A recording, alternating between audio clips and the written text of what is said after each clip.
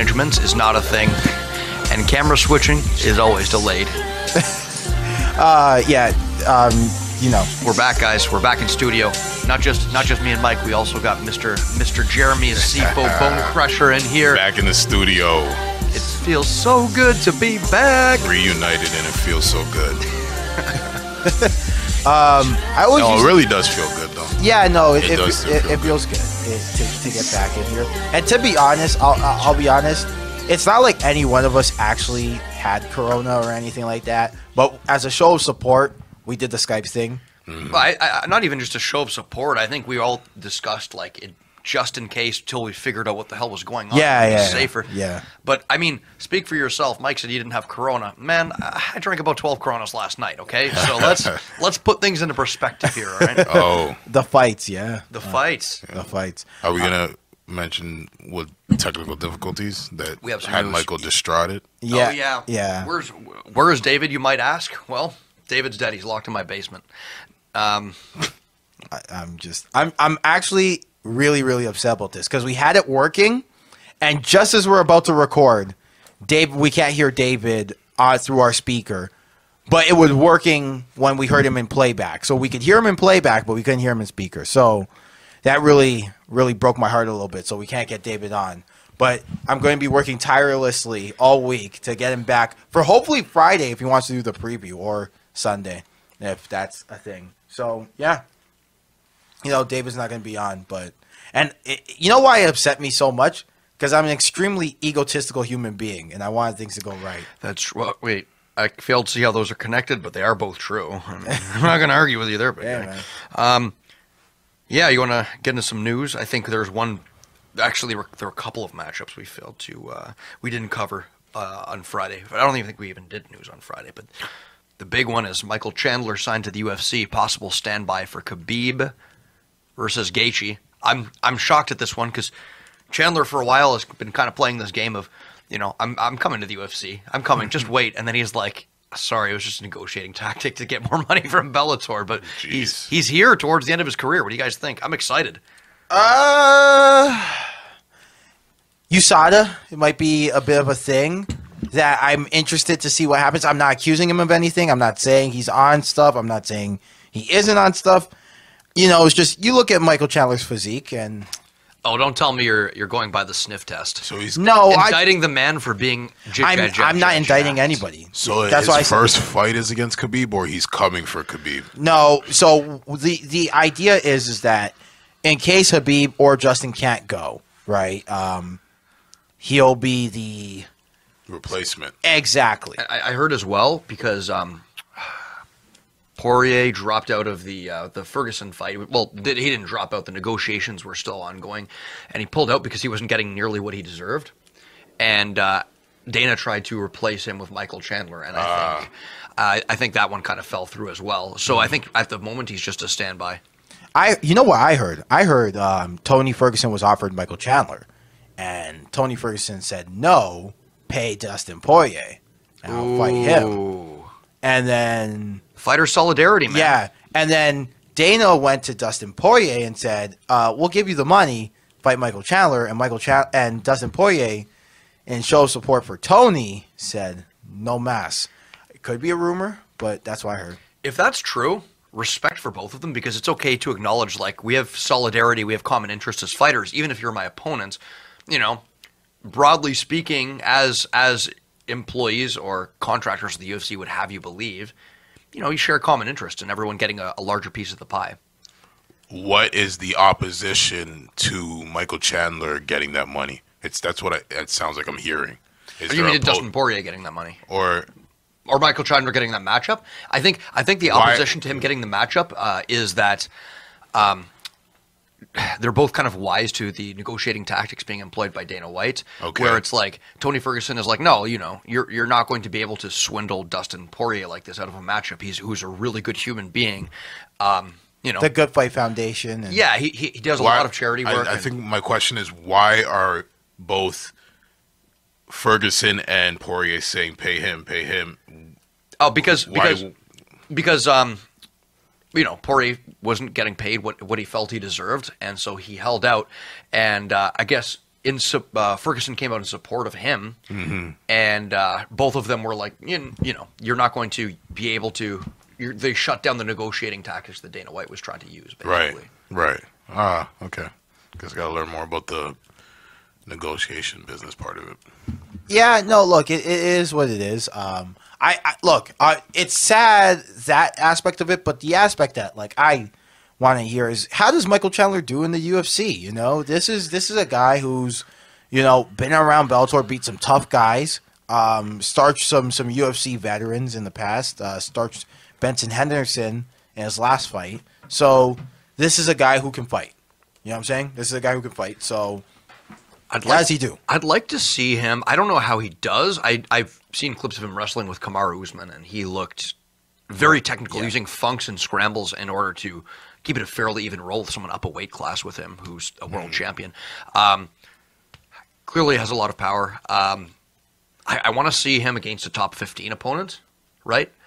I want to see him again, or maybe the bottom end of top 10, and then from there, let's see what we can do. Let's generate some hype around this guy, because let's face it, a lot of people, there's not as many eyes on Bellator as we might like.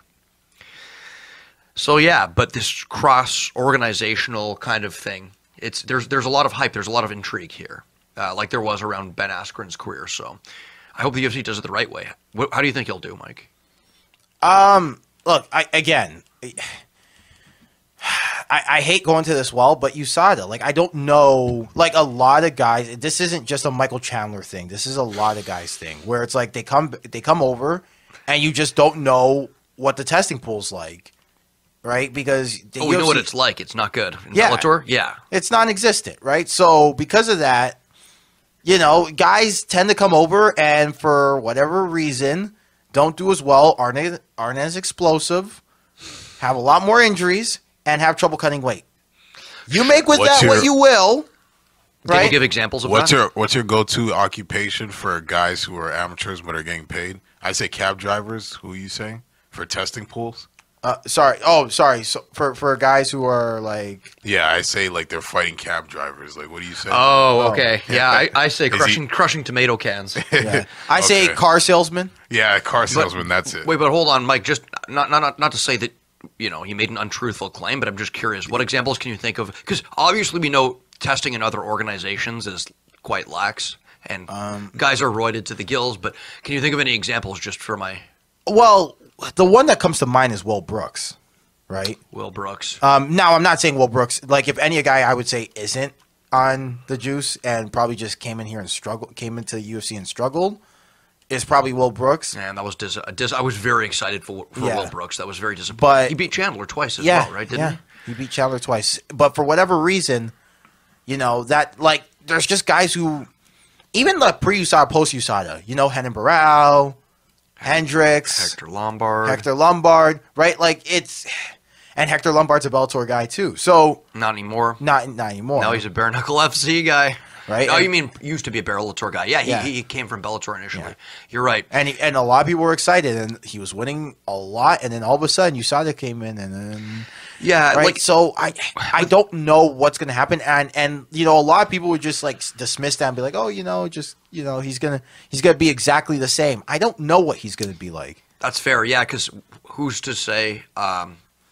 Is this a step up in level of competition? We really don't know. There's a lot of questions. And while I'd be reluctant to point to any one case and be like, that's evidence of steroids, clearly there's some, it plays some kind of a role, lax testing in other organizations. Probably a step up in competition has something to do with it as well. And that's what I'm most interested in seeing is how technically does he fare against other fighters in the UFC. And it's not like top-level Bellator fighters aren't training with high-level UFC fighters. Like I said, he's training at Hard Knocks 365 with Kamaru Usman. But yeah, any other news, or you guys want to talk about this more? Well, the one thing I do want to end off is I think this is already clear. I'm in no way accusing Michael Chandler of anything. It's just that it's a point that no one ever talks about. It's they come over from organizations that have lax to little to no testing, and then after all of a sudden they struggle, and then we wonder why. Why are they struggling, right? And, you can point to the UFC being the best organization in the world, but you can also point to the fact that, Yeah. It's multi-causal, but in some cases, at some times, sure, yeah. Of course, roids play a factor, or other PEDs, I guess. So who would be a good debut fight against? I don't know if you guys already touched on that, but Oh, let me pull up the lightweight rankings because I'm actually curioso. I would like to see if Felder comes out of retirement. I think Felder's a great first matchup for him. That's interesting, and I can't remember Felder being grounded for long portions of his fight, like being taken down. That'd be interesting. A Hellraiser on the feet, right? Willing to take two. Good chin, so Michael Chandler just can't like knock him out, like he's been doing with a lot of guys lately, where he's just for all of a sudden just found like some power in his hands. Yeah. Michael Chandler can't like just not get Felder out of there. Yeah. So I think it'd just be a real tough fight for him. Felder's going to be moving forward, pushing that clinch range and doing And a hell of long guy too. So I think Felder. Who's a favorable matchup, do you think, within the top 15 that you could do for him? Not like there's any. Can you name him off? Let's see. You know what? Before I name it off, I think Benil Dariush might be a decent debut matchup for him. I like that. I like that. Because Dariush has dangers to his game, right? He's obviously a black belt world champion. Yeah. But his striking is a little bit reckless. So I don't think he's going to be someone that's necessarily going to exploit some of the tendencies, weaknesses in his Chandler's striking game. But it'd make for an interesting banger, I think. Maybe you could do like Charles Oliveira. okay. Cowboy? The Bellator killer. Yeah. No, not Cowboy Oliveira. Charles Oliveira. Sorry. Because he was the one who defeated Will Yeah, Brooks. yeah. Actually, both Oliveiras defeated Will Brooks. Yeah. Charles is the one who beat Kevin Lee in that matchup before the shutdown. Man, any way you slice it, this is great. But who would you guys like to personally see out of that? I think I just want to see good stylistic matchups just to see how he could do, and I'd like to see him against a striker with good takedown defense. So a hooker, a Felder. A hooker, eh? Yeah, a hooker. Dan Hooker, I think, is interesting. Yeah, Felder, if he comes out of retirement. I wouldn't mind seeing him against, Michael Johnson, even though he's kind of fell off the map. Interesting. Is Johnson at 45 or 55 right now? I guess he's one of those. I think he moved back down to 55. Okay. That's why. But, yeah, I think... Johnson's, unfortunately, I just remembered, is a training partner of his. Oh. They're Hard Knock 365 guys. So that would be an interesting matchup. Yeah, but that's the thing. I just want to see, because the thing about Bellator, he kind of got away with I'm gonna throw this power right hand and then take you down, right? Mm-hmm. And I think we saw against Pitbull that, against the higher guys, that's not necessarily gonna work. Now, the thing about Pitbull is probably. I think if Pitbull and Volkanovski fought, that'd be a very, very competitive fight. That would be interesting. That would be interesting. So, it's not, you're talking about one of the best guys in the world, but, I want to see how he does against a striker who's just not going to let him have the takedown, because that just seemed to be a lot of what Chandler was facing. I'm not saying this to be critical. I really do like Chandler. I think he could do well. I just want to see some tests, and the tests I want to see. Islam Makhachev, maybe.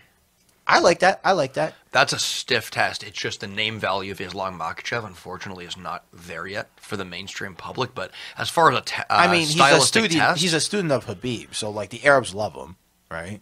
It's true. Yeah. Not that Habib and him are Arabic. They're not. I'm just saying, you saw the reception they both got in Dubai. Yeah, for sure. Right? If you're trying to market him internationally, but yeah, there can be bigger names. But I think as far as intrigue, technically, that's a great one. If that's what you're looking for, someone who could potentially shut down the wrestling. Yeah. I want to see somebody who can shut down the wrestling, right? What does he do, right? Does he keep going to the wrestling? Is he just such an overwhelmingly good wrestler that it doesn't matter? Mm-hmm. Does he have an extra wrinkle to his striking game we haven't seen? Because I think that's probably where guys would exploit him, right? The striking. Sure. So, yeah. But I think I would like to see somebody who's got good takedown defense, not excellent takedown defense. How about I for the same reasons I think Oliveira might be interesting, because in that way it's not that he has great takedown defense, but it's that he's very dangerous on the ground. Yeah, of course. So there's a deterrence there in and of itself. But yeah, were there any interesting matchups? I feel like there were a few that we just Yeah, no, it's just that the top 15 is hard to. No, I meant like matchups announced recently. I'm sure there were some that were just not thinking. Yeah, we're not thinking of. No, the other piece of news I got for all my basketball fans is the Celtics apparently had a spat in their locker room after game 2. Marcus Smart and Jaylen Brown actually just had a bit of a fight, and then they went out and won game 3, so it doesn't really matter. Also, Gordon Hayward is not allowed to leave the bubble to see his son, which is kind of sad because the NBA bubble. Of course, Stefano's here, not really knowing. So Gordon Hayward's a player on the Boston Celtics who unfortunately cannot see his son because he returned to the lineup in game 3 after a knee injury and had a relatively good game, but for the birth of his son, he is not getting exemption to leave the bubble and come back. I don't know why. It's probably just due to, obviously, COVID-19 concerns, but maybe it's a hotspot area, right? But he is not allowed to see his son, so you'll have to play while the birth of his son is happening. Well, that's sad. No one likes to see that. Yeah, so, turmoil in the Boston Celtics land. Just as they're getting good and they start winning, then news drops by. I'm sure that scrap in their locker room was super technical. Oh, yeah, like... Sure. Yeah, Marcus Smart trapped a hand, hit him with an overhand left. Pulled single leg sure. X guard and attacked a heel hook. Yeah. Yeah, I'm sure they were straight out of Tekken. Miami in 6. Celtics, thank you for making us look like you had all that fight against the Raptors and then the wheels completely fall off the rails and when you see the Miami Heat and Jimmy Butler. So I guess just like fighting, basketball also is a matchups game, but that was, Miami in 6, and I guess that's pretty sad for Gordon Hayward, Yeah. So. Anyway. Oh, there was Sorry, Top Rank Boxing. Oh yeah, Top Rank. Night. Sorry. Let me do the over to our boxing correspondent, Jeremy Asiffo. It really wasn't a big weekend, but 2 good fighters. Jose Canseco. Don't do that to me because there's like 20 different Jose's in. But Jose Pedraza. Oh, I love Jose Pedraza. Yeah, he's good. Jose Pedraza. He's faced a lot of good competition and went up against Javier Molina, and was the experience was he beat Javier Molina, and the experience was very showing in this match. He let him walk in, stand right in front of him, and pieced him up the entire fight, getting the unanimous decision. So he did well, outclassed him for sure. Shout out to Javier Molina for at least staying in there, and at least in a lot of fights you see guys just give up and just a lot of Pacquiao game. Fights were like that, where Pacquiao would be laying a guy up for about 4 rounds. There were the Pacquiao comparisons for sure. Yeah, there was where Pacquiao would be laying somebody up for about, because Pedraza's quick as a hiccup. Yeah. Right. He didn't prove it against T. Farmer, but that's another story for another time. But Pacquiao would light somebody up for about 4 rounds, and then the next 4 rounds they're just trying to find a way out. Yeah, but like for Molina, you saw that he kept trying to land stuff. He kept trying to work his offense. But, I mean, Pedraza got the decision, and he has his eyes set on the winner of the Ramirez versus Josh Taylor fight. Or if that doesn't happen, then I think he wants a rematch against Jose Espada. Okay, so let me ask you a question. Where the hell is T. Farmer? Because T was trying to get a match with Terrence Crawford for so long, and it hasn't happened. I don't know, man. Because he's probably the best defensive boxer in the division, no? Who runs? I mean, you're talking about Crawford or Farmer? I mean, I think it's one of those deals where Bob Arum is just. I think it makes more sense for Crawford to stay away from that fight. Mm-hmm. So I mean, I'm not too sure about that. There's a lot of politics in boxing, so there's a lot of reason why you don't see the fights that you want to see. So it's probably going to be Crawford and Lomachenko, but I'm just. Lomachenko has a fight against Garcia coming up. Yeah, it's very soon. So, and I think Both the Charlos are fighting next Saturday too. Oh, okay. Oh yeah, that's the double Charlo card. Yeah. I love how they promote those Charlos together. Well, yeah. I mean, but they're scary fighters, like just fast, powerful middleweights. Like, but would it kill them to have some head movement though? Would it? I haven't seen much of the Charlo brothers. So you know what? I don't think you need head movement in boxing. Wait. Let me finish. Let me cut you off right there. When you use spacing so effectively like the Charlos do. No, you absolutely need head movement in boxing. No. But they're so quick; they can get in and out. They don't need to. It's kind of like what Sean Porter does. Sean Porter doesn't really move his head too much, but he's just his volume and his speed. The speed and timing of his combos. He gets in and out. Like, of course, you need head movement. I mean, I'm not like delusional to that fact, but I'm saying like, will you realistically get hit if somebody can't see you because you're pressuring them so much and then you get out of there?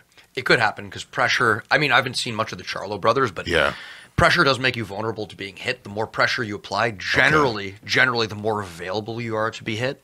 But yeah, I mean, I can't really comment because I haven't seen much of the Charlo brothers. I mean, I'll definitely consider that theory next time I watch, especially with this weekend fight coming up. So I'll definitely keep that in mind. I'll be honest though, he's fighting some.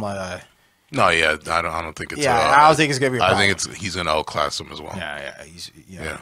The Charlos, but anyway, all right. Oh yeah, both of them. We had a bit of a card this weekend. Yeah, bit of maybe the on paper best free card in UFC history, or at least in this ESPN era, and I think largely it delivered. I was thoroughly impressed with a lot of that card. Although it was very entertaining. Although maybe my politics are coming up, but I was really saddened by the main event. Yeah, man.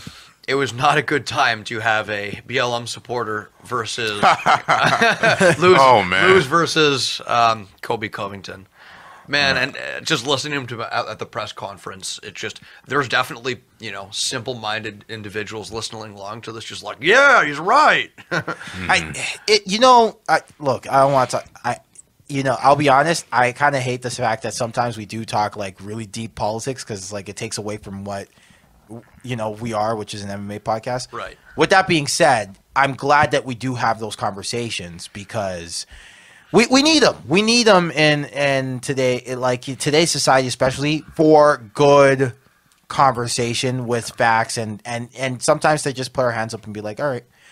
We don't know what we're talking about, but we still can. In a time like this, I think you can't, especially avoid it. Yeah, you can't avoid talking about it. Yeah. Personally, I think I can be a fan of a fighter and ignore their political views, right? Because I'm interested in it for the art. I'm interested for the technique. I'm interested for the spectacle. That's what I'm about. As far as the political views, it's like I do not care politically what any fighter has to say. In the sense that I don't get my marching orders from fighters. Like, I'll listen to experts on politics if I want politics. Thank you very much. Right. At the same time, that Dave Chappelle joke, who the beep cares about what Ja Rule thinks? Yeah, exactly. At the same time, I do think it's responsible for fighters who believe in something to know what they're talking about. To know what they're talking about and to use their pulpit responsibly, right? And to represent the causes that they feel passionate about once they do get a little bit of power. But I mean, what did you guys think about the matchup itself? Okay, so... Or the fight itself, I should say. So, you know what? I actually thought Tryon Woodley was doing okay until the third. Better than I expected. Yeah. And the pressure, Colby seemed to... I don't know if it's just a new approach to the game, to his game, or if it's... Tryon Woodley stifling him a little bit? Yeah, because because they have trained together in the past, and when certain fighters have trained, this very well. When you train with someone over extended periods of time, almost it develops like certain themes, certain patterns that happen in those matches that will influence a fight. Right? You've seen this play out before. Whereas if I fought someone that I've never fought before, I don't know anything about their game.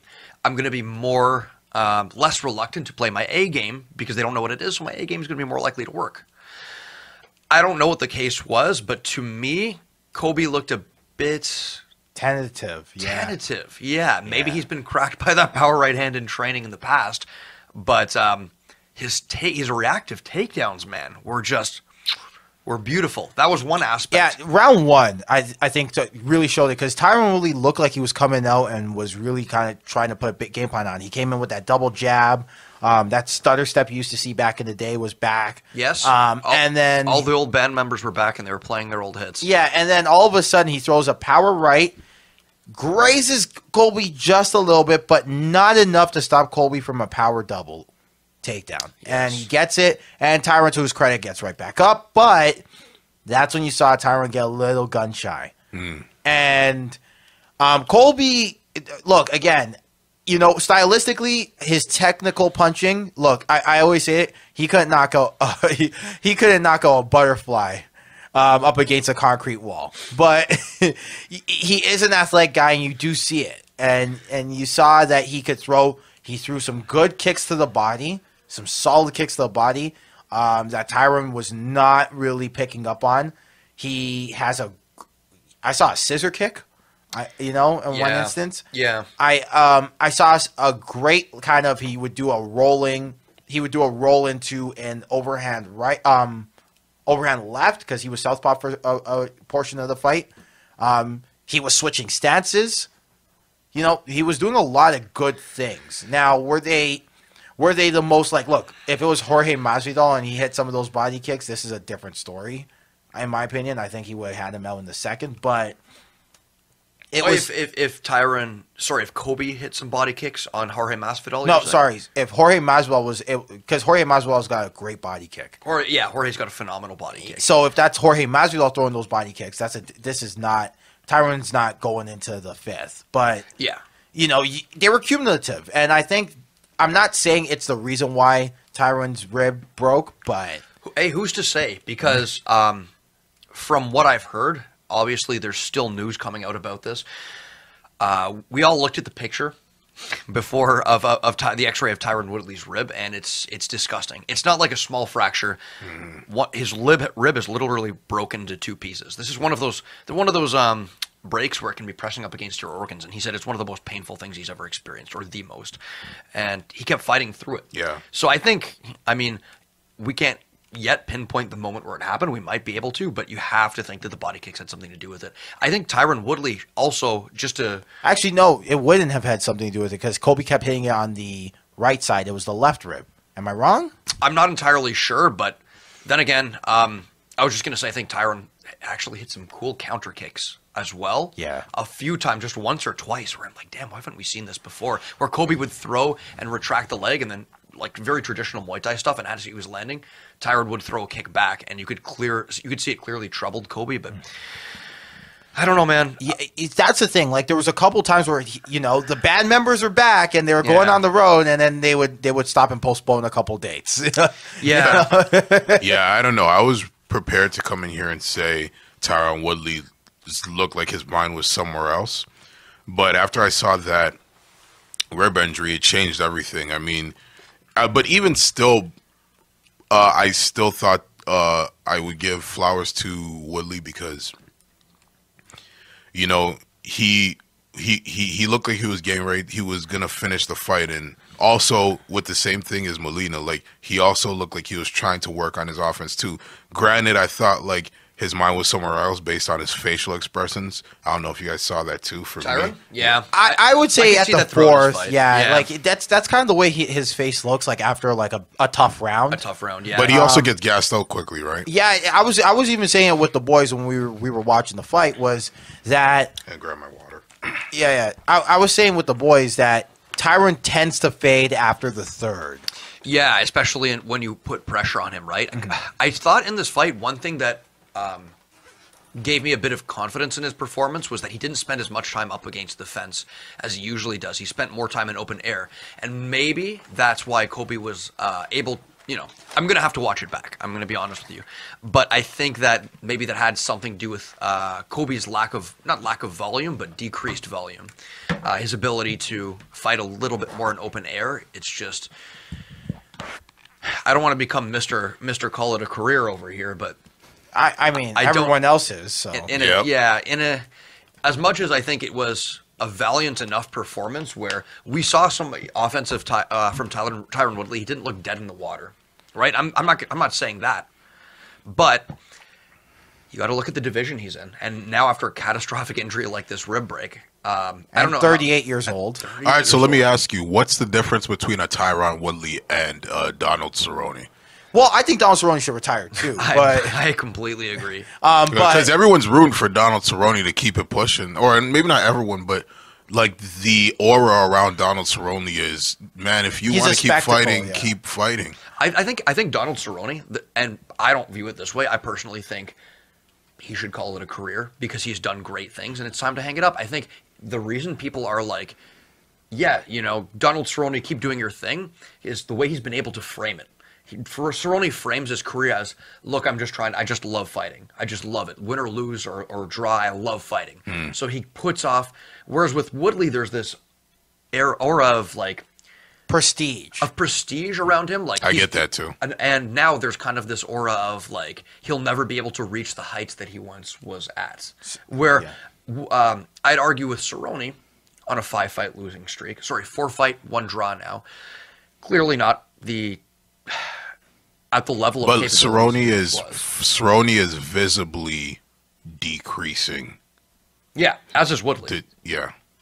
So I would say that it's a perfect 1-to-1 comparison. I just think the way in which Cerrone's marketed himself, I would say that Cerrone, if anything, probably should retire more immediately than Tryon Woodley. I think he's taken more punishment. Well, I also think it's a stylistic thing, is because Cerrone's kind of known for volume, especially as the rounds go on, and fun fights, and he's still doing that to an extent, right? Whereas with Tryon Woodley, he's known for being a counter fighter, accurate, will hit you with a blast double, and amazing power, but he's also kind of great defensively, and we're not especially when it came to takedown defense. And we're not seeing that level of takedown defense like it used to be. Or takedown offense, for that matter. Or takedown offense. Tryon Woodley, believe it or not, had the highest percentage of takedown defense in the UFC before heading into tonight. I believe it. Right? Colby landed, what was he, 3 of 6 last night? Mm-hmm. So, this is when a guy who's defensive all of a sudden is slipping up, it's a lot more visible. Look at Anderson Silva. Look at what's his name, Roy McDonald. Look at it's a lot more visible. I mean, I agree that it is very visible when defensively sound fighters and fighters who we put up on pedestals slip up, because for Anderson Silva, we're used to God tier Anderson Silva. We're used to him just. He's the man who can't be touched. He's a ghost, and now he looks human, right? Yeah. But I would say that with Cerrone, it's equally as visible, because the man's being finished. He's taking terrible beatings. I just think it's how he frames it, man. I really do. That's fair. Like, I really see your point. I was just saying, like, it could be another thing where it's like a stylistic thing where Cerrone's known for kind of volume pressure. I'm going to get hit. I'll hit you back. What do you think about this fight, by the way? A draw. First of all, I thought the result was ridiculous. A draw. One judge gave 3 rounds to Cerrone. Like, I think here's what I think happened.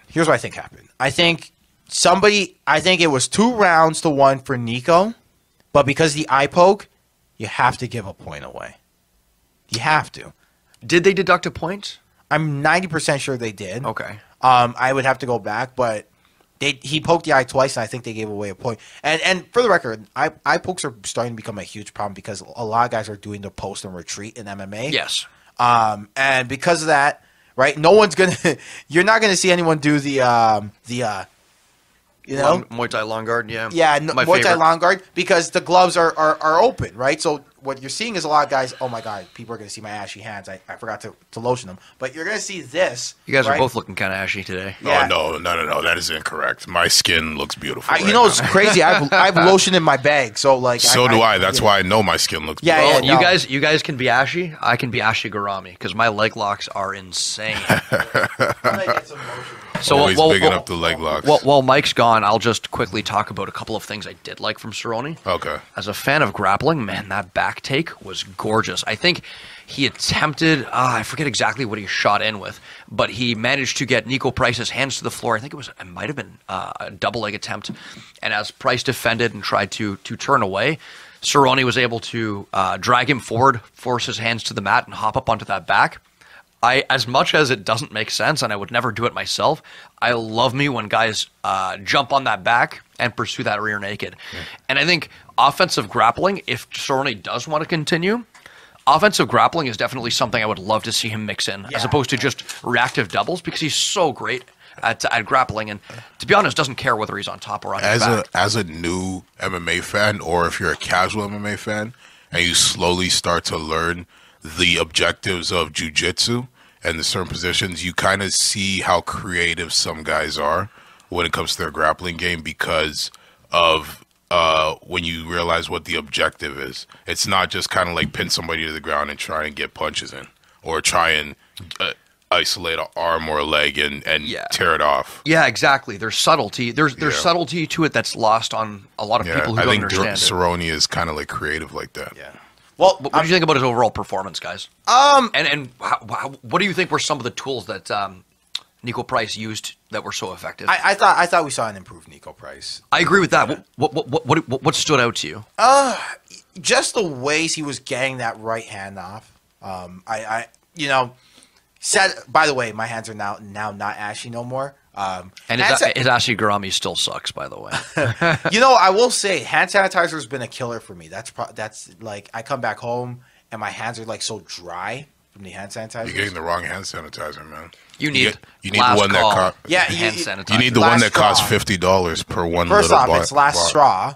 Last straw hand sanitizer. You don't need expensive hand sanitizer. You need Freddie Carroll's Last Straw hand sanitizer. Yeah.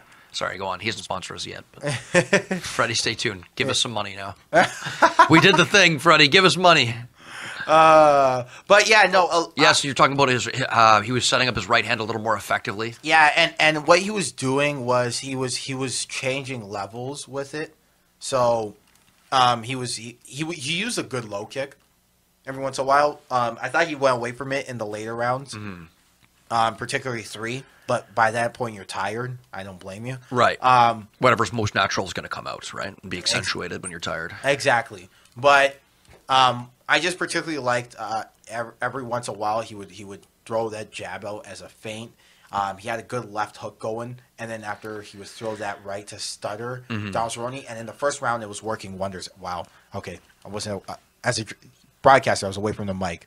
Rookie mistake. But yeah, he was doing a lot of that, and it was working wonders for him in the first round. I thought Cerrone was actually in trouble. In the first round, yes. And another thing I noticed in the first round was that I thought obviously getting on Cerrone fast is always a good idea if you can catch him cold. But working into the clinch and landing uppercuts from that single collar tie and strikes from that clinch was a good move, and flirting against him up against the fence, not giving him time to rest. Yeah, I thought that fight was going to be finished in the first round. Credit to Cerrone surviving, but that was interesting. But see, this is where if you had to say like one of the big mistakes of Cerrone's career is I would have liked to see him watch a little more film, because you're seeing things that are a lot more indicative of this guy's just not watching film. Sure, yeah, right. Starting slow was it could be a Muay Thai thing where they play the thing and you're feeling each other out, and the annoying clarinet music that ruins the right, the Squidward music, the Squidward music. No, but I think another is that you're not watching film, you're taking a fight every 2 weeks, right, and so you don't know what this guy has to start out with, so you are coming in there a little slow because you don't know his good stuff. It would have been nice over Cerrone's career, maybe 1 time, 2 time, he watched some film, knew what this guy was going to do, and was right for him from the jump. He just accordingly. Yeah, you know what I'm saying? He just always seemed like the slow starting was more of an account of him not coming in cold to a fight, not really knowing what's going on. Yeah. As opposed to actually just being that kind of style. Yeah. Yeah. Right? But alas, that's not really the thing. But the whole point I'm trying to make is that, that's what Nico Price took advantage of the slow starting, but he also did some things where it looked like a very much more improved Nico Price. I agree. I think he stepped up to this matchup and brought out some very cool tools and wasn't deer in the headlights just at the thought of fighting Cerrone. So he really looks like a stick insect to me, a really jacked walking stick insect to me. What Nico Price? He's got that Dorito-shaped torso and those really long limbs. He's just an oddly built guy, but evidently he carries power in weird ranges. So, did you guys see his reaction after the draw? He was so happy. He was so happy just to get the draw. Right. Yeah. It's interesting, man. Donald Cerrone just brings out the nice in people. It's weird, but it's also kind of nice and endearing. It's like fighting, Superman or Spider-Man or something. It's like, I'm with Spider-Man. All the heroes love it, right? So, yeah, slowly been starting to get familiar with Nico Price. But question for you guys: where do you think the future is for this young man? Well, I don't know how young he is. I shouldn't call a young man. I mean, he could be 80 for God's sakes. I'm a child, so I would let. He is a child. Jeremy's actually 11 years old. That's the truth. I'm in my heart. Stay away from Jeffrey Epstein. Whoa! So you always got to take it left field. You always got to make a left, bro. So, interestingly enough, we've seen that. I think Nico Price can be a star. Probably not a champion, but I think if the UFC... I don't see champion. No, I don't see champion. I don't see the technical skill to do that. But, I mean, obviously he's going to evolve as he did to get the draw with Donald Cerrone. What I think is it would be a good role for him going forward. The UFC could use him as a headliner for fight nights. One of those fighters where you're like, I'm always excited to see Nico Price. Which, if you saw the scrap between him and Vicente Luque in his last one... Mm-hmm. It was incredible. It was a great back and forth banger. He's willing, both of them willing to eat a shot to deliver one. So I would book him favorable matchups, keep him away from wrestlers, and have some fun. Let's have some fun with Nico Price. Well, the crazy thing with him is that, this isn't Nate Diaz or something like that. This guy can defend a takedown. So it's that's not an interesting matchup idea. Nate Diaz versus Nico Price. Yeah, for sure. I would like to see that. Yeah, but my whole thing is that he can. Price isn't necessarily. He has jiu-jitsu. Yeah, he has offensive jiu-jitsu. He has good jiu-jitsu. He's not he's not Gerald Mearshart when it comes to wrestling, and we'll get to Gerald Mearshart in a second. It does seem like he can be competitive against a lot of guys in that top 15 of the welterweight division. It's just that, the technical aspects of his striking really hold him back. But he's willing to bang, and he's got an excellent chin, and he generates a lot of power in a lot of weird spots.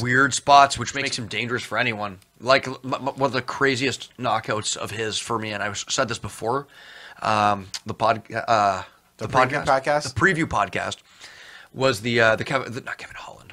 Randy Brown. And we'll get to Kevin Holland too, I guess. Man, from like a reverse knee shield, he just threw some hammer fists and knocked him out from the bottom. Just bizarre stuff. Yeah. No one's seeing what I'm doing now. This is Nico Price. Excellent, Mike. Thank you. Yes. We'll put that one up on the fridge. So if you guys don't mind, because I'm excited to talk about this next one, because there's some big implications for what could be happening next. Dude, do not doubt the hype train. The hype train is coming for you. Man. Okay. So spoiler, everyone knows this. We have a Google Drive, and I put a lot of my scripts for my short videos on Google Drive, and I was going to make a Hamza Chimaev, is it time, are we losing our minds? Because they double booked him. Remember, they double booked him. And I was like, hold on a second. What are we doing? Yeah. Right? So in comes the fight, right? And Hamza Chimaev comes out and Joe Mearshart comes out. Hamza actually touches gloves. He actually initiates the glove touch. And considering the fact that a lot of both of these guys were very, very mad at each other coming into this match, I didn't think that was going to happen. I thought they were just going to come out and start swinging. But I thought it was over before it started. I could see that. That's one of the few press times. Conference, yeah. I feel like he got in his head. Yeah, that was one of the few times I was like, okay, no, this is definitely because he had real estate in his head. Now, hear me out on this, because you guys are going to get mad at me for this. I still, as impressive as that was, I don't think we've really learned that much about Khamzat, except that he has KO power in his hands. I don't think technically we can really judge whether he's necessarily worthy of being a top 10, top 15 fighter. I feel like we learned. The reason being is Mearshart backed himself directly. Comes up through a couple of kicks. Mearshart backed himself directly onto the fence, and then Kamzat just threw a jab cross, and Mearshart's hands came down. I thought it was just a straight right. I don't even think. I don't think there was any kicks either. Yeah. I don't remember any that's what kicks I'm either. saying. I saw one kick. There were kicks. No, there was in the two early- kicks. there were Yeah, two there was kicks. two kicks. That's so. All I'm saying was not many lessons to be learned from this. We didn't see him, having to overcome technical problems with creative solutions. Nothing like that. It was an impressive performance for me, and I'm not taking anything away from him. I thought it was sick, and I lost my mind. I mean, how many more how creative can you get in 17 seconds? That's what I'm saying. And, I'm not saying I didn't like it. I'm not saying it's not impressive, and I'm not saying I don't want to see more of Kamzat Chimaev, which is all true. All I'm saying is let's not hyperbolize and say things like Ariel Helwani did earlier, like, this man belongs in the top 10. I've been saying it. I'll say it again. He belongs in the top 10. We don't really know that yet. I'm not going to say he doesn't, but like, no disrespect to the analysis mind of Stefano Hosko, but bun that. I'm gonna hyperbolize all day long. Friggin', I think it's about time to get on the hype train.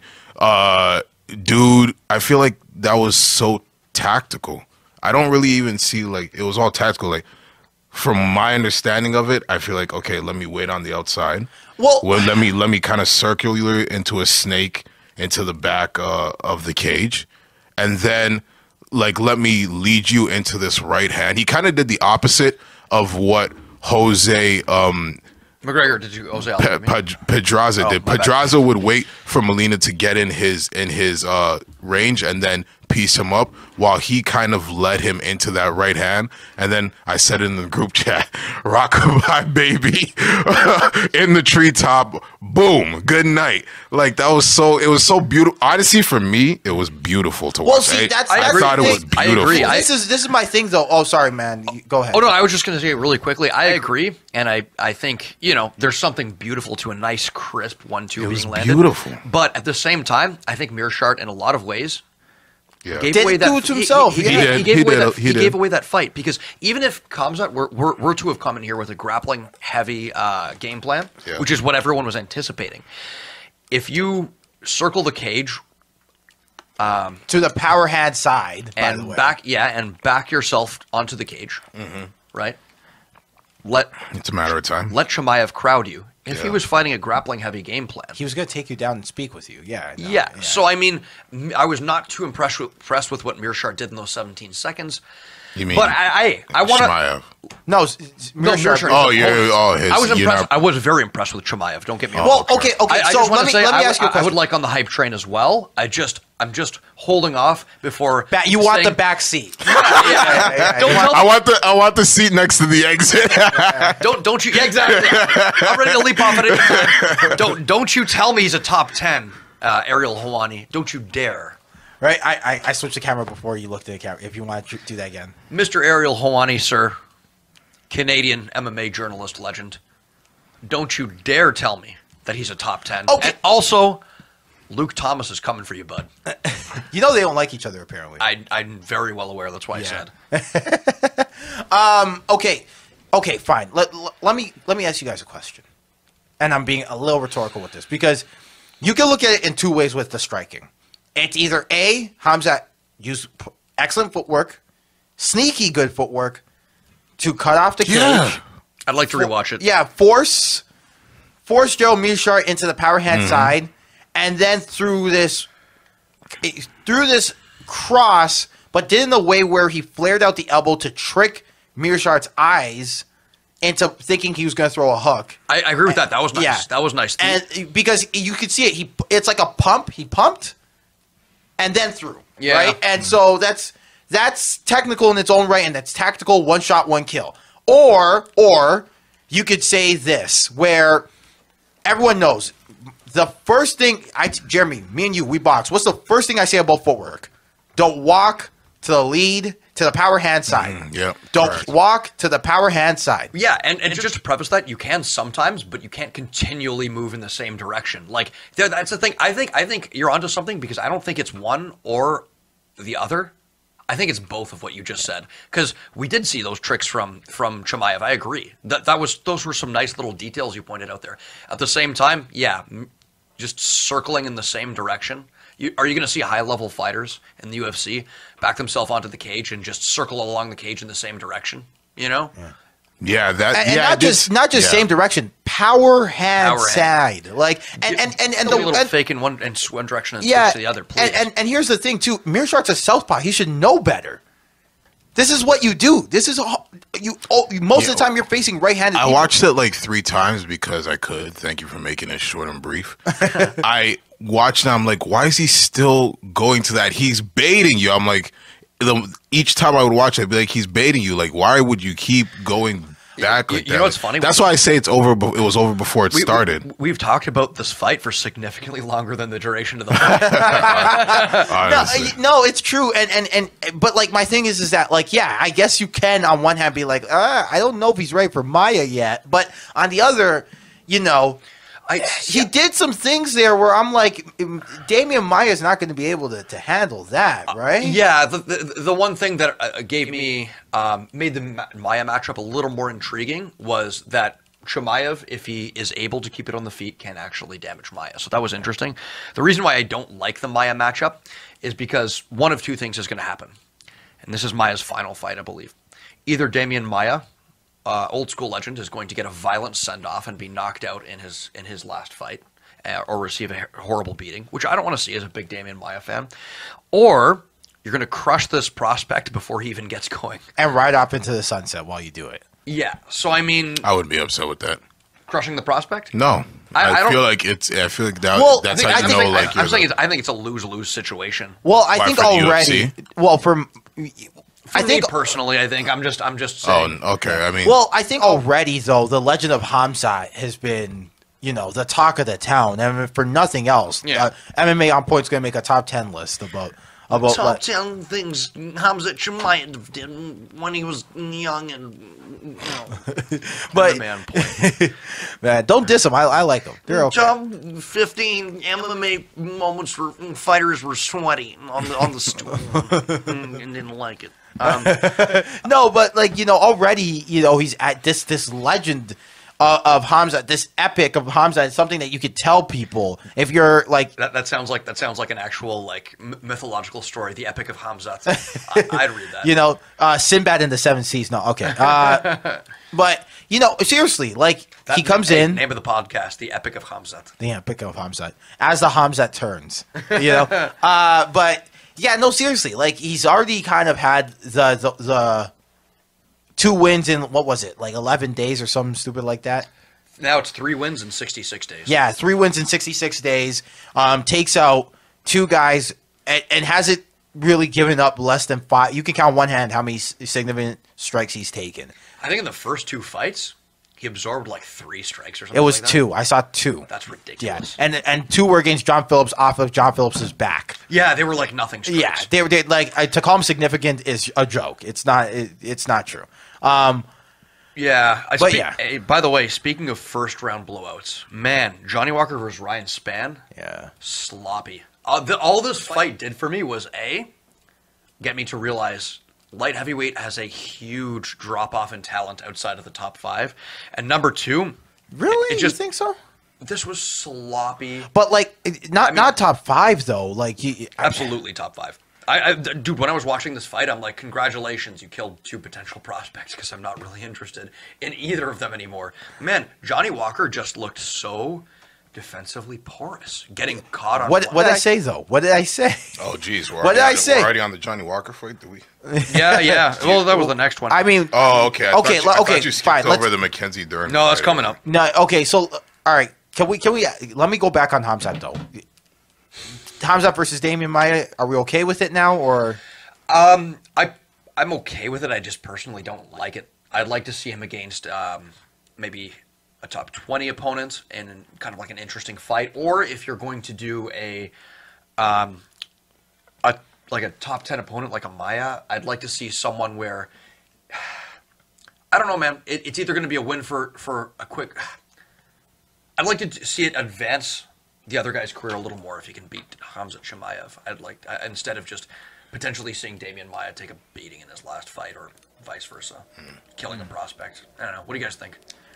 I'm here for it. I'm here for it. I mean, I'm here for all the Hamza Chimaev fights. I'm here for it. I'll be honest. This is my chance to get on a Khabib type fighter, and if he blows up, then I'll be like, hey, I was there from the beginning. I'm like with Khabib. Yeah, with Khabib, it's funny because in his early days, man, I remember people were just not particularly excited as he was tearing through lightning. Yeah, but now that he's like set like this whole like mystique about himself, people are looking for the next Khabib, just like how I guess people were kind of looking for the next Silva, the next GSP, the next McGregor. Exactly. Rory McDonald was actually supposed to be the next GSP.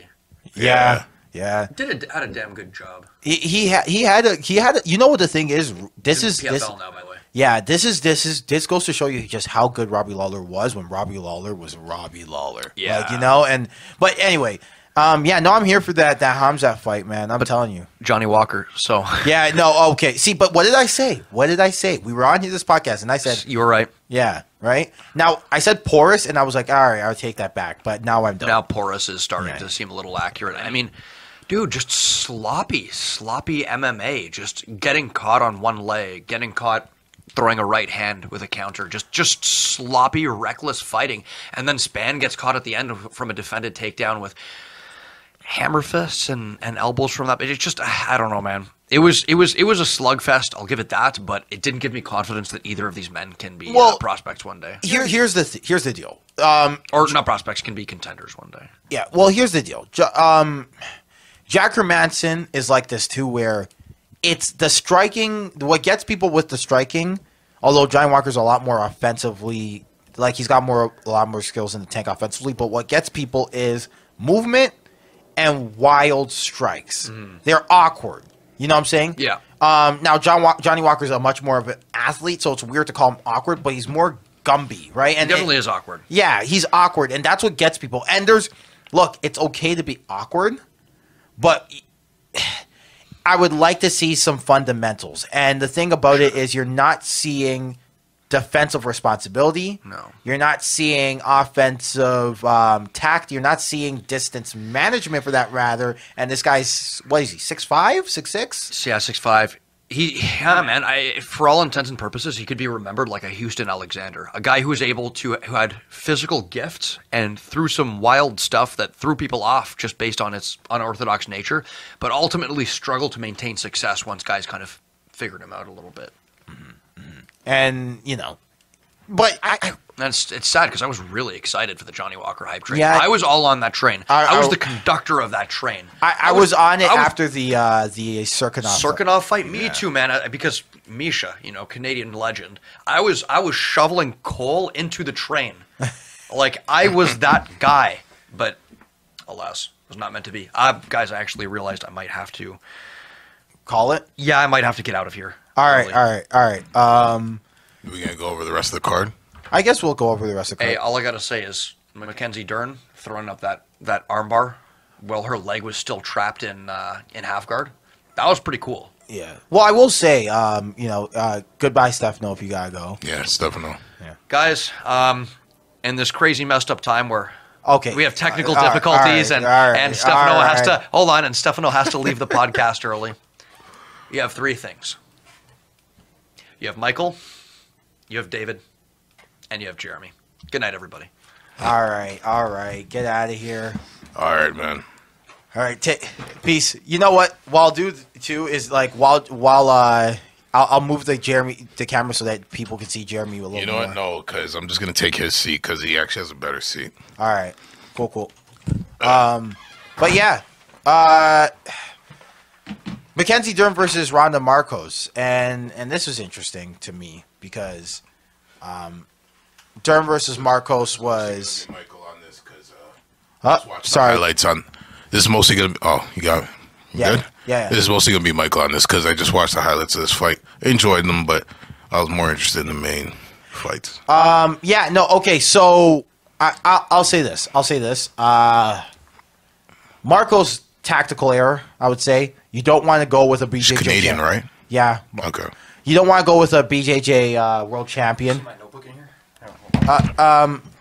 Good sir. You're interrupting our podcast. Excuse me.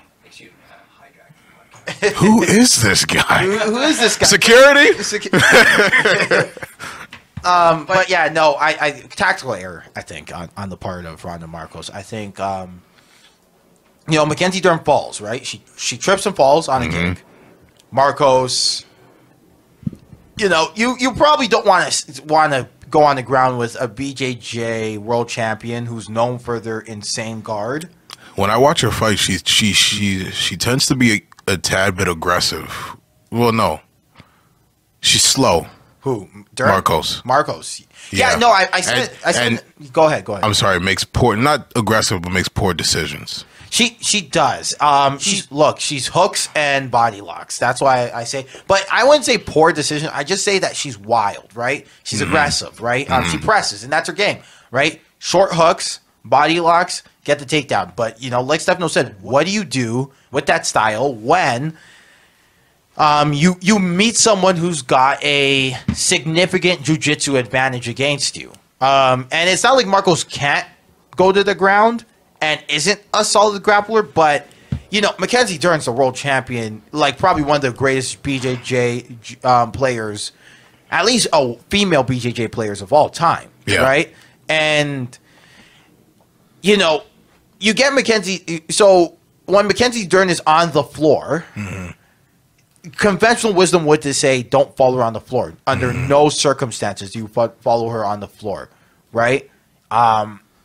You use your hands, and it's not to say that Mackenzie Dern isn't a good striker or isn't like a strawweight, isn't a capable striker at strawweight, but the lesser of two evils is the stand up. Right. So when Mackenzie Dern falls to the floor after a kick, Ronda Marcos makes her job incredibly easier. By following her. And so this is where I go tactical error. Yep. Right there. Yeah, right. And so and this is where I say tactical errors, what do you call it? Tactical errors is a lot of times why people get submitted and lose fights, more so than it is a skill difference in the UFC, because in the UFC, everyone can fight. Everyone can grapple. Everyone gets takedown defense. Everyone can do things, right? And for Ronda, it's Randa. For Randa, it was a tactical error. Oh, Randa. Okay. Yeah, it's Randa. Like, it's Randa. It's Randa. But, yeah, I don't know. What's your thoughts on the fight? I just thought it was, not upsetting, but I just, it was disappointing. Obviously you want to see the Canadian win. But, what weight class was this? Strawweight at 115. Yeah, I mean, like, there's other strawweights I'd rather see fight, but I do enjoy Mackenzie Dern fights. Very talented. I just this wasn't the result I wanted. This was one of the fights where I had a horse in the race or a dog in the race. So it was enjoyable. Yeah, no, fair enough. Moving on, let's talk about the first fight. I was semi excited for this one. Kevin Holland versus Darren Stewart, and I've been a fan of Kevin Holland since the Dana White Contender Series. His first matchup that he has at middleweight is Thiago Santos. Oh my! But ever since then, he's kind of not looked back, and this was a what do you call it? This is a matchup where the winner was really the fans, in my opinion. It was a good stylistic matchup, seeing these two go at it, and ultimately, Kevin Holland got the split decision nod against Darren Stewart. Good, solid striking, good display of just MMA, in my opinion. Yeah, I thought this was a good fight. Yeah, it was just a good display. What were some things that you liked about this fight here?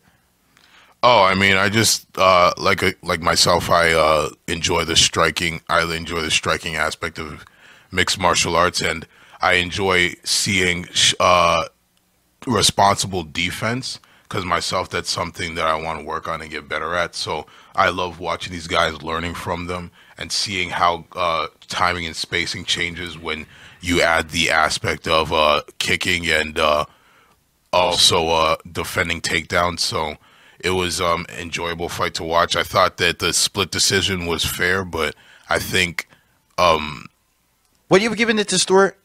Or I think you can make a case for it because of the takedowns he was able to land, but I still don't think that dictated the control of the fight. see, and that was the thing. I always say back in the old days of MMA, if you landed a takedown, you could have had that takedown for 0.1 seconds. If you land that takedown, you've won the round. Yeah. Right. What do you think changed the way judges value takedowns?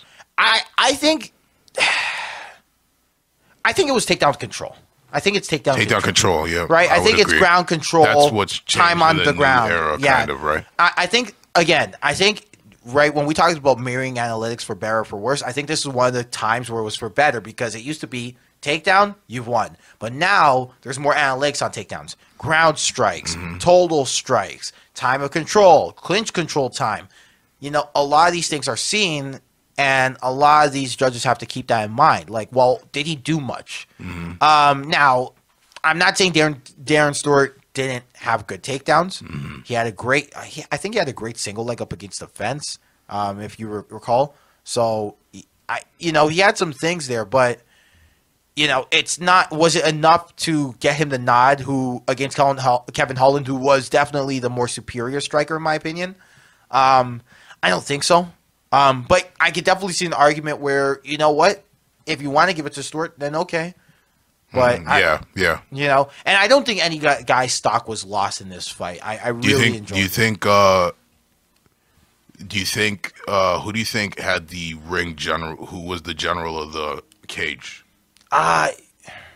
You probably want to say Stewart. You probably because you think so? I would say Stewart. Okay. It was honestly, I think that was a 50-50 in my opinion. Okay. Evenly matched. I think it was a 50-50 in terms of cage generalship. That's a good term. We should use that. Cage generalship. Yeah, I was about to say ring generalship, but it's a cage. It's not a ring. Yeah, but octagon generalship. Generalship. But yeah, no, I think it was 50-50 because there were moments where Holland was using effective distance management. Yeah. But there were moments where Stewart was using good pressure.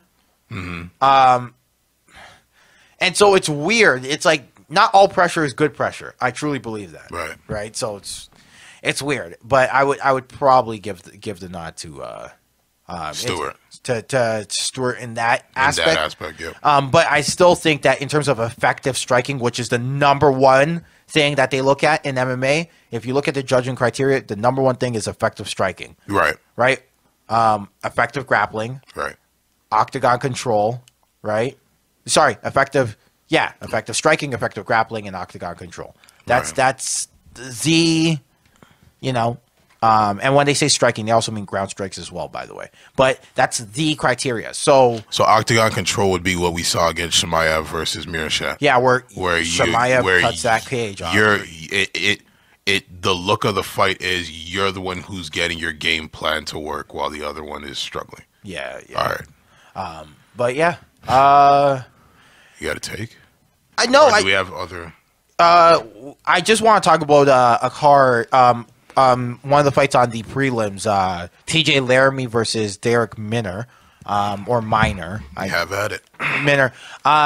T.J. Laramie is a Canadian guy as well. Came from Windsor, Ontario, just like Randa Marcos, and he unfortunately came up short against Derek Minner, 52 seconds into the first round, which is a heartbreaker. But I just want to say it is not an indictment on T.J. Laramie as a fighter. I just want to say that, right here. T.J. Laramie, if you guys saw him on the Contender Series, really showed out. Good striker, great on the ground. He just got caught. All right, it happens. He got caught in his first match in the UFC, and I really hope nobody he doesn't lose any stock in this one because T.J. Laramie is a great fighter. If you had a chance to see his stuff at the Prospect Fighting Championships, you'll know that this guy is excellent. So I think that we're pulling for him. The leg kick is pulling for him, and unfortunately he didn't get the win. But 52 seconds. I get it looks bad on paper, but this is I'm still rooting for the Canadian kid because I think he could do good things and he could represent Canada very well in the near future. Shouts out to TJ Laramie. Yeah. Laramie rhymes with Jeremy. Of course, that's why. Shouts out. But yeah, Jeremy's take. I don't really want to talk about this, but I know we were discussing it earlier in the week. You want to talk about Floyd versus Logan Paul? Sure. Do you have anything on it you want to say? I mean, I said my piece on the preview show. You guys talked about it on the preview show? Yeah, okay. I said my piece on it. I mean, look. I only watched like 3/4 of it, which is still a lot, but right. it must have been near the end. Yeah, it was the very end. Look, I'll say it. I'll put it out there and say this. I'll say this. I think Logan Paul can be a good fighter. Mm-hmm. I think Logan. I'm going to say it here. I think Logan Paul displayed to me in his amateur fight and pro fight against KSI that at least for the early rounds, he has talent. Mm-hmm. He's got a sneaky fast jab, right? He's got a good straight right, and he understands tactical boxing. Right.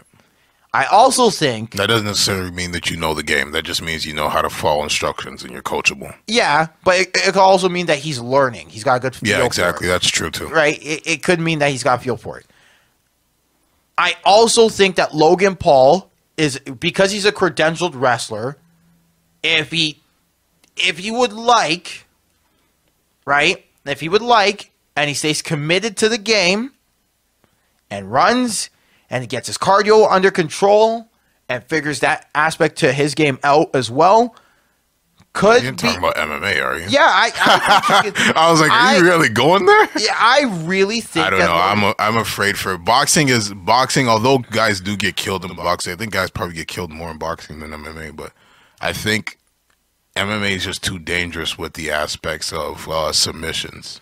Well, because wrestling isn't submissions. Wrestling is just takedowns. No, it's true, and pinning somebody to the ground. I understand the idea where it's like, okay, in MMA he might get real exposed there and look worse. But again, I always say this: when he went to go face Paulo, he didn't face him, but when he went to spar and train with Paulo Costa, and they sparred, and Paulo Costa knocked him out. A lot of people were impressed with Logan Paul, and they said his boxing's good. But what they were really impressed with was his grappling. They were really impressed with his wrestling. And that's facing Paulo Costa, who I believe has a BJJ black belt. Don't quote me on that. But he does train with a BJJ, with a very high-credentialed BJJ instructor. And is one of the best strikers in the division and a power puncher. And there were some aspects, if you see that tape, there were some aspects where Logan Paul got Paulo Costa a little bit in some hard sparring. So I'm saying, all this is to say, this is a roundabout way of saying this. I think Logan Paul, if he were to face some other amateur, I'm not even saying another YouTuber. I'm saying literally another amateur who's training and doing this just as hard as he is and is a legit killer. I think Logan Paul would actually be very competitive. Look, man, my hate does not go out to Logan Paul. I think this is a good businessman decision. He knows how to make money as a fellow YouTuber. I can't hate on you for making money. Yeah. It's my qualms with Floyd Mayweather taking this fight. Like, if you're gonna face a YouTuber, why not face KSI, who actually won the fight against the two? And if it's about the following, I know Logan Paul has a huge following, but KSI also has can also bring in numbers too. Well, we don't know if KSI took it or didn't take it. But even still, though, it was Logan Paul, actually, I believe, who reached out to Floyd Mayweather about this fight. And, I mean, Floyd Mayweather's a businessman, but what's another, $1 million going to do in your $1 billion pockets? I think they projected it to be around, it won't go over 15 million, but anything under or around that neighborhood of $15 million. But the thing is, I just would like to see if you want to do it for entertainment value or an exhibition. But even still, this is kind of, I don't like what this does to his legacy, because you have guys like Manny Pacquiao who are still fighting the Keith Thurmans and things like that. So it's like you got other guys who are still who are trying to build their legacy. And I know Floyd is the greatest. Floyd is like one of the greatest defensive boxer in the conversation for greatest boxer of all time. But is this hurting Floyd Mayweather's legacy? Is the real question. Well, he's retired, but see, this is what I was trying to explain: is that like as much as I think he's retired, as much as I think Logan Paul can be good, if he like really just he's not going to touch Floyd, man. Exactly, it's right? Done. It's a foregone conclusion. Let me just explain this because I want people to understand what I'm trying to explain. Right. As much as I think Logan Paul has talent and can be a good boxer if he tries and goes up the ranks and gives it, like he can be serviceable, right. And I think he could be a serviceable MMA fighter if he really gives it a shot because I think there's something there. There is things to mold with him.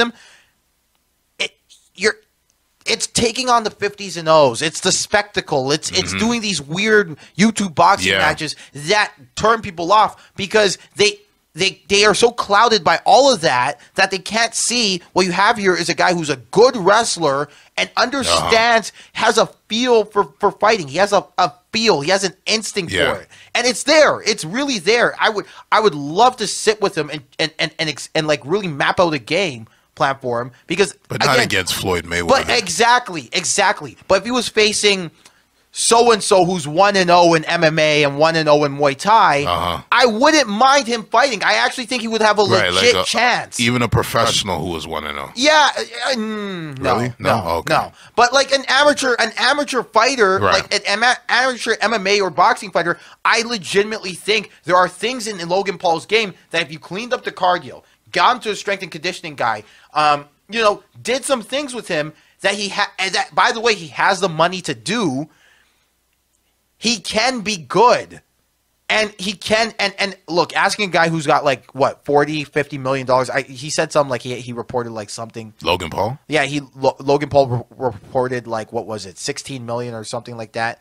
I might be exaggerating the numbers, but he's got millions and millions of dollars. Yeah. He's definitely not focused on boxing and MMA and being the next. No, he's focused on his YouTube channel. Exactly. And this is what this is for. It's for his YouTube channel. It's not to give him a boxing legacy or credentials. I mean, he is a fighter, but it's not to beef up his boxing resume. It's definitely not going to help Floyd in any way. Floyd is retired, as we've stated. But I just think Floyd Mayweather is... I don't want to take this take of like he's ruining the sport because he's not, but it is kind of like people are saying boxing is dying. Like this is helping it die. This is just feeding it more pills or whatever, whatever they do to. Yeah, no, it's true. And again, that's where I was trying to like. I'm trying to like give some solace to the fact that like, look, again, for the last time, I think Logan Paul has things here, just not. Don't take on these stupid matchups because, if this is there's definitely, that's what I'm trying to explain here is I think there's definitely an ego thing to this. I think there's a, I think I can step in here thing to it. Like, and I get it. Like you're just doing a YouTube channel. You're just going around. Yeah. Right. But like, if you wanted to do the Idris Elba route where Idris Elba goes and takes on a kickboxer, right? Right. Don't do these things where you're taking on some of the best because the name value kills the sport, right? Yeah. And again, the Conor McGregor thing, like Stefano said it, as much as I was very much against it, and as much as I said, here's Khabib waiting for you right there at the lightweight division, there's Jose Aldo waiting for you right there, and you're taking it. Two things stopped me. One, I knew the colossal amount of money that was to I was going to say, that's a little different. Right, the colossal amount of money. But the other thing was that this was a good lesson to show people that if you're an MMA fighter, right, you are not beating a specialist in their specialty.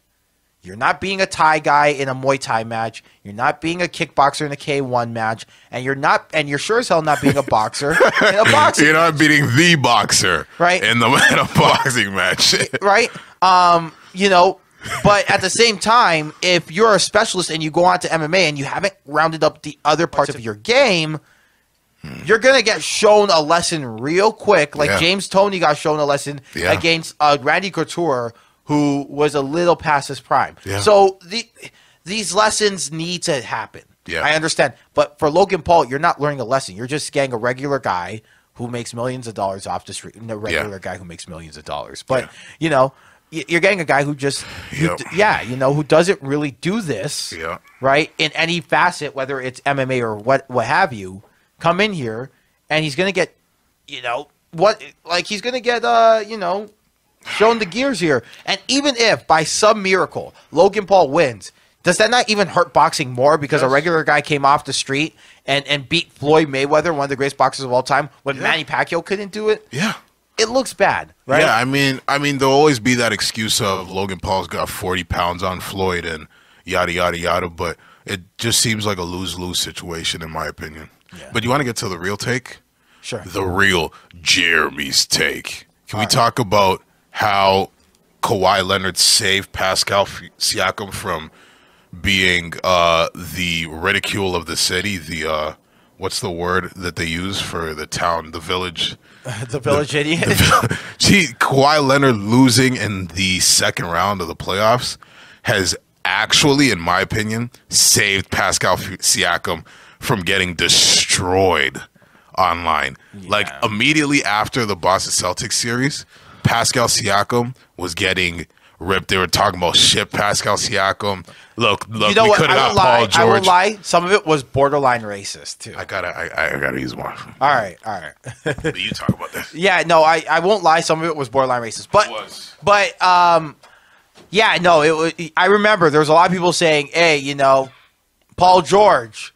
We could have got Paul George and we didn't because of Pascal Siakam." And we saw what Paul George did. And look, there is an aspect to it where, Kawhi, I think definitely was definitely saving Pascal Siakam because of his disappointing performance. Excuse me. But I also think that, I think the thing about this society, and Jeremy, I'll say this again, I guess, when Jeremy comes back. But the thing about this society is that we are, what's the word? We are so, we have the attention span of a squirrel seeing an acorn and then seeing a tree. It's like we are gone. We don't have a good attention span. So I also think that everyone was going to get on Pascal Siakam for about 2 weeks.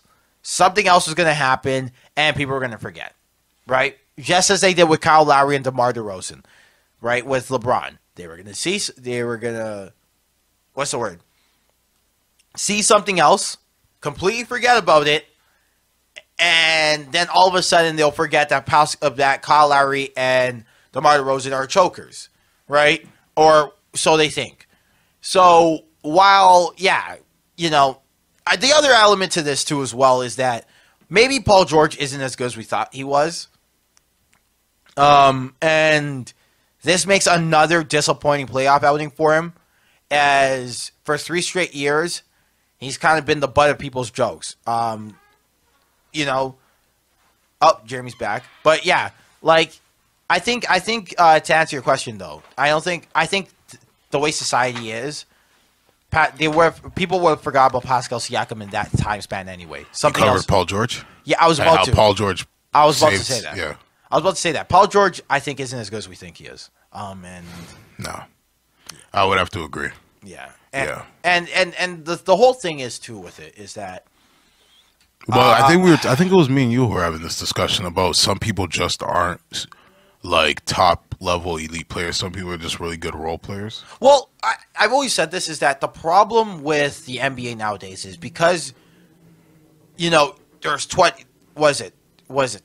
people on the East, 12 people on the West, and there's like 15 teams each, is that they try to make an all-star for every team. They try to balance it out. Mm-hmm. So all of a sudden, if you score 20 points, no matter how bad your team is, no matter how much points you give up on defense, no matter how much your true shooting percentage is garbage and whatever, all of a sudden, if you shoot like 23 points on 42% shooting, you're a star. Yeah. You're a star. And I'm not saying that's Paul George. I actually think Paul George puts up good numbers. I think Paul George is a good defender. Not good defender, elite defender. I think Paul George can turn it on and be something. But realistically, in this league, there's only realistically 5 superstars, right? KD, LeBron, Kawhi, Giannis, and Harden. Yeah, Harden. Right? Everybody else. Oh, okay. And Luka's a bubble. Yeah, He's Luka. like a bubble superstar. Luka will get there. Luka will get there for sure. Right? And Jason Tatum, I think can get there. Can get there. Yeah, I think so too. Right? But realistically, it's only those 5 guys, right? Yeah. Like, why do we make Kyrie Irving a super? Of course, Kyrie Irving's a Hall of Famer, but is he a superstar? What are we talking about? What are we talking about? Anthony Davis. Anthony Davis has only gone out of the first round one time in his career. Yeah, those guys. Without LeBron. Yeah, those guys aren't going to get you to a finals, let alone a conference finals. Right? By themselves, nah. Right? Like LeBron James took. But people want to hate on DeMar DeRozan for being bounced out by LeBron. I mean, that was bad, but still. Yeah, but like my whole point is that realistically, like, and this is where I got on people about Kyle Lowry. It's not that Kyle Lowry was bad. In fact, statistically, his championship season year statistically is the worst playoff year he's actually had. Right. In some metrics, not in all metrics, but Right. in some metrics, it's the worst playoff year he's ever had. Right. And the year that everyone got on him the most, aka the one where they they faced Indiana in the first round and nearly coughed it up. Right. That year was statistically his best playoffs. The difference is the reason why people get on for that year and not for the others is that in that year where he had his best playoffs, he was miscast as the star. Right. And in the year that we won the championship, he was properly cast as number 2 on a championship level team. Right. Maybe number 3, depending on what you feel about Pascal Siakam. Paul George Right. is miscast as the superstar. So when Kawhi Leonard and Paul George are playing against another team. Now they should have won that. They should have won that series. They had a 3-1 lead and they copped it up and they blew it. But everyone's on Paul George because they think Paul George is supposed to take over the game. You know what I'm saying? That's not what Paul George is. At least anymore. Fair, but Paul George still. Granted, I don't know what your overall point you're making is, but Paul George still didn't play well as the number 2 in that game 7. Well, the point I'm trying to make is that because there's only 5 superstars, you're not. Oh, that's why he's getting more hate for not living up to what our expectations are. Expectations of a star, because we expect everybody on every team who makes an all-star team to now be a star. Right. But they're not. Right. They're not. And you know what happens to people who aren't stars? Yeah. They choke in the playoffs because people key in on them, and they can't just be a guy who gets you buckets. Okay. I still want to talk about Pascal, but quick. Do you blow up the Clippers or do you go one more year? They have to. They give up all their picks. Yeah. They have to. Yeah, basically. Well, I also think this is an aberration. I think that, look, people forget they were up 16 in Game 5 and 16 in Game 6. All right. Do you think there's a future if they keep Kawhi, Paul George, and maybe those key pieces, Lou Will? Pat Beverly? I think they're. Do you think there's a championship in their future? Yeah, no, like that's the thing. I think everyone's kind of what's the word? Reacting. Overreacting because I think this is a good team. Again, 16-point lead against the Nuggets in Game 5. 16-point lead against the Nuggets in Game 6. They didn't just seal the peed deal. the bed. Yeah, right. This was more of an indictment on the Clippers, and then Game 7. Kawhi has an uncharacteristically bad playoff game. Yeah. So, which never happens. Like, at least not in Toronto. Yeah. Ergo, Kawhi, come back to Toronto. Come back. Come back. Come back home. Baby, come back. Right. Come back home. You said, baby, you can always come home. Right. Martin, if you for Martin sitcom fans out there. Yeah. You can always come home. But seriously, like I think this is a good team. I think people are overreacting. This was an aberration, right? This was more so the Clippers pooping the bed than it was the Nuggets being and no disrespect to Jamal Murray, the Canadian. We support Canadians here. Oh yeah, Jamal Murray, you went off, bro. Yeah, but I think this was an aberration. I think this was an aberration. Okay, so do you think that Raptor fans can sometimes be. I'm a Raptors fan as well. I love our Raptor fans, but do you think that we can sometimes have too much belief in our team? Do you think that we saw how well the Raptors were doing this season, and we threw all our preseason expectations out the window and said we're going for it all? We're going for it all, or were we already saying we're going for it all and it was championship or bust from the beginning of the season? Going into this season, I thought the Raptors were gonna end up 5th going into the playoffs. I thought it was gonna be the Bucks, the Sixers, the Celtics, and then I thought it would be I thought they were gonna be better than the Heat, but I thought that they were gonna be in that 5th or 4th spot, maybe competing against Indiana for that 5th or 4th spot. But as the season went on, I kind of am guilty of this too. I started to say, the Raptors can do it, which they showed that they could. They were beating, they were winning big games, but once the playoffs went on and Pascal Siakam was struggling from the jump, do you think people kind of were mad that for like the first time in maybe 3 or 4 years, a guy wasn't ascending and maybe kind of took a step back? Okay, the reason why I would say no to the overreaction is because my expectations for this team from the jump were higher than a lot more people's. That is true.